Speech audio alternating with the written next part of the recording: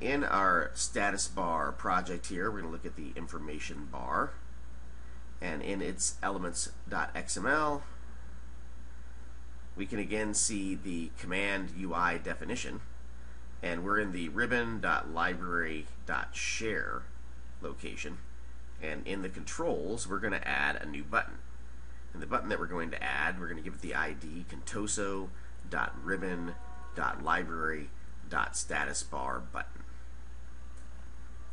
Alright, so we're basically going to place a button so that when we press the button, we're going to execute the contoso.statusbar message code.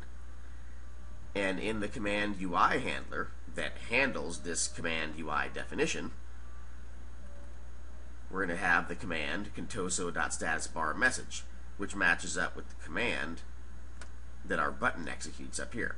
And all we're doing here is using the JavaScript version of the SharePoint client-side object model and using sp.ui.status and adding a status message. And the status message is going to be information : that'll be our title, and then please add a descriptive comment to all check-ins.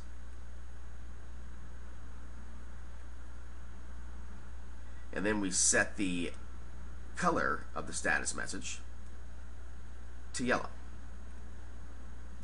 So now if we deploy this solution, build and deploy status bar message, we'll deploy that to our team.contoso.com site, and once that deployment is complete, we'll refresh the site, and then we'll go into the document library, and in the share and track group we should see our new display status message.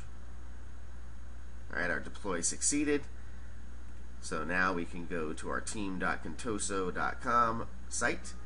If we go to our document library and go to the library tab, we now have in our share and track group display status message. And if we click on display status message, we get our yellow status message.